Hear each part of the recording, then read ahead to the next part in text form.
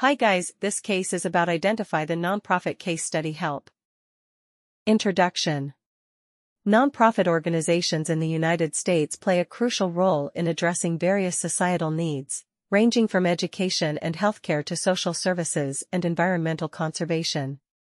These organizations, such as colleges and hospitals, operate differently from for-profit companies, as they do not distribute profits to owners or shareholders. Instead, they reinvest their earnings back into their missions, aiming to serve the public good.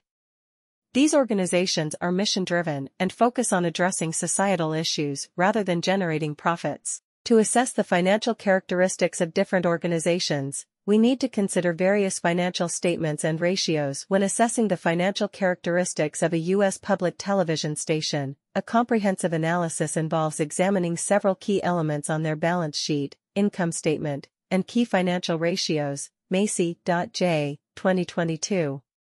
Balance sheet, assets.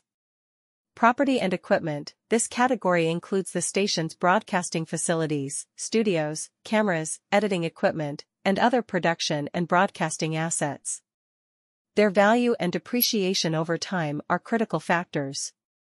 Investments. Public television stations may have investments in endowment funds, stocks, bonds, or other income-generating assets.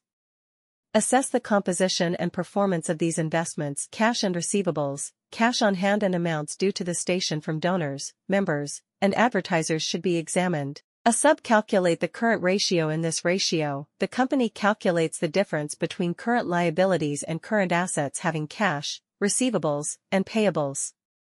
A ratio greater than 1 indicates good short-term liquidity. Substantial amount of accounts receivable could impact cash flow. Debt-to-equity ratio.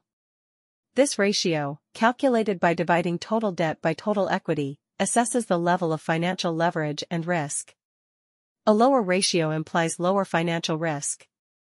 Fundraising efficiency.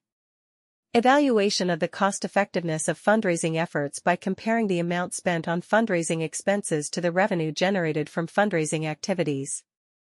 Membership retention rate. Assessment of the percentage of members who renew their memberships each year, as this indicates the station's ability to maintain a loyal and contributing audience. Advertising revenue growth. Analysis of the year-over-year growth in advertising revenue reflects the station's ability to attract advertisers and effectively monetize its airtime. Thanks for watching this video. For more case studies, please visit our website, TheCaseSolutions.com. Also like and subscribe our channel The Case Solutions.